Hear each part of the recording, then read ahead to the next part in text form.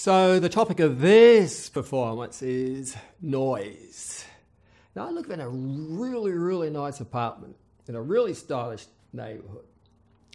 But the only problem is that's what's happened over the last 10 years, is people have got stripped away the carpet and they've replaced carpet with tiles. Because tiles are so much healthier, they don't harbour little mites and little nasty little insects and feed cockroaches and weevils and all that sort of shit.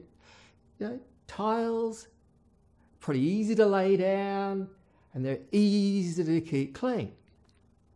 But the only problem with tiles is it changes the acoustics.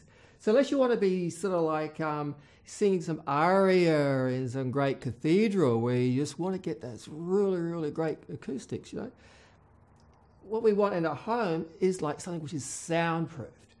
Carpeted floors, carpeted walls and carpeted ceilings. But what we get concrete ceilings and we get tile floors. So then you get a neighbour upstairs. And as they shift their furniture around, the chairs and the table, you just get this grinding sound all the time. Easily rectified if they're aware that it's disturbing the neighbours downstairs by just putting those little felt pieces on the bottom of the furniture, and it makes it so much softer.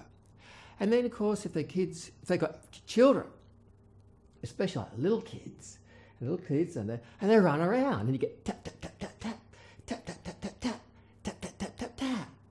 And then, of course, they got the little kiddie toys, and they're rolling these little, everything's got wheels on it, and it's all plastic and hard nowadays, and they roll the wheels across the tiles, goes across the grouting, and it's just like a train, it just hurts their ears. And then, of course, there's the toilet, which we shan't talk about, and vacuuming, and of course if your neighbours really want to keep their place clean, they're vacuuming all the time. And of course the little wheels on the vacuum cleaner are just sort of grinding across the grouting in the tiles, and as the vacuum cleaner knocks up against furniture and against the walls, it just goes all the way down, and there's this horrible noises. Now, my neighbours are really, really good. Occasionally over the back, I hear like a TV. But there's been some places where the TV has just been... There's nothing worse, is it, than listening to somebody else's TV, It's okay if it's your own TV, but somebody else's TV you're playing in the middle of the night or at the wrong time of the day. It's really, really stressful. And I got these great neighbours, and they got these motorbikes, beautiful motorbikes. Brum, brum, brum, brum, brum. A beautiful sound. And then the guys have got their V8s, the V8 utes, and they got their other sound. And they do their burnouts occasionally. Beautiful. Except that if I'm actually trying to record something, it's just like, shit, how do I block it all out? How do I block that noise out? And next door, there's an office block next door, and they got these industrial air conditioners there. And for a long while, it was just actually like living right next to the beach, where there was a... Just imagine you're at the beach and you get those massive waves and they're grinding all the time.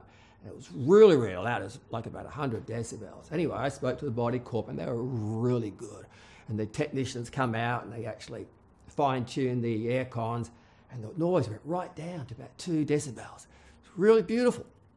But then over a period of weeks, it's like they've started to come back up. And what they've done is they've set it so that it switches on and off.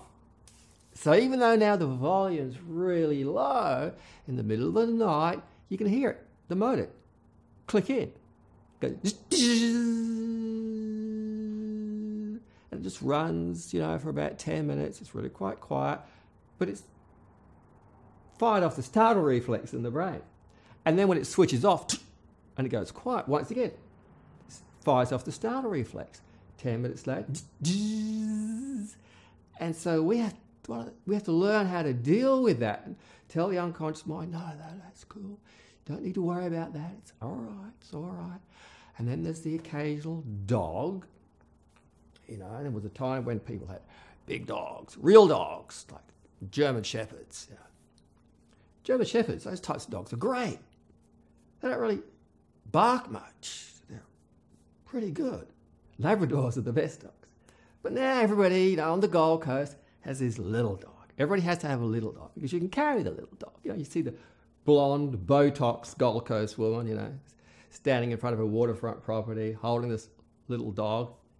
But they've been genetically engineered to yap, And they go, yap, yap, yap, yap, yap, yap, yap, yap, yap, yap, yap, yap.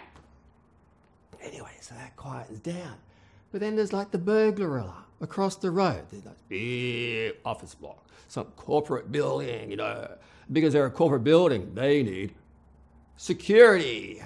And that means that, periodically, they've got to actually let everybody know they've got a burglar system.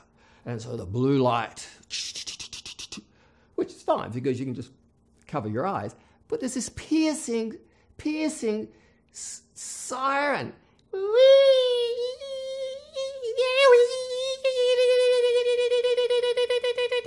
Which goes on for hours and hours. And then, of course, once in a while, somebody's car alarm goes off.